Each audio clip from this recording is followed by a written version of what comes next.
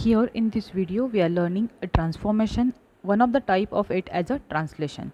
A 2D transformation means changing some graphics into something else by applying rules. We have various types of the transformations like scaling, up and down, translation, rotation and shearing. When the transformation is performed in 2D plane, we are calling it as a 2D transformation. If it is working in a 3D plane, it will be called as a 3D transformation. Transformation is helpful in the computer graphics as we are reprocessing the graphics on a screen either by changing their size or by changing their orientation.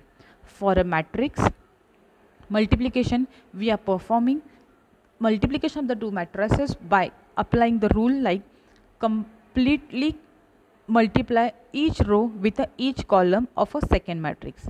These are needed for applying the rules for matrix multiplication, for scaling, translation, transformation like 2D or 3D.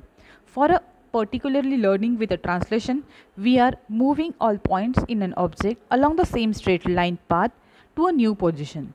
So the path is represented by the vector which we are calling as the translation or the shift vector. For representing the components, we are having p dash x as px plus tx, p dash y is equal to py plus ty. It may be represented in a matrix format like T. So new coordinates of a P will be obtained as P dash is equal to P plus T. Let us consider we are having one point and we want to translate it, we want to relocate it at some other location in a straight line path. How it will be appearing? See.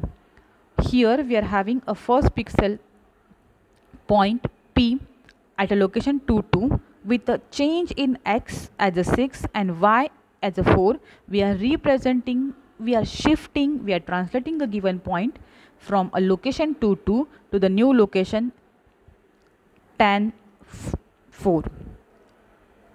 So let us consider one example. We are having one point P minus 3.7 minus 4.1. These are the coordinates for the point P.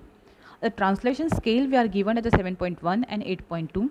So the new vertices of a given point will be x dash is equal to minus 3.7 plus the translation scale as 7.1. So we are getting it as a 3.4. For y we are having minus 4.1 and the translation scale given as a 8.2. So the new coordinates we are getting at a 4.1. So with translation we are moving, shifting the point P having original coordinates minus 3.7 minus 4.1 to the new location x dash y dash 3.4 4.1. So with this we work a translation showing we are moving a particular coordinate in a straight line path to a new location. Thank you.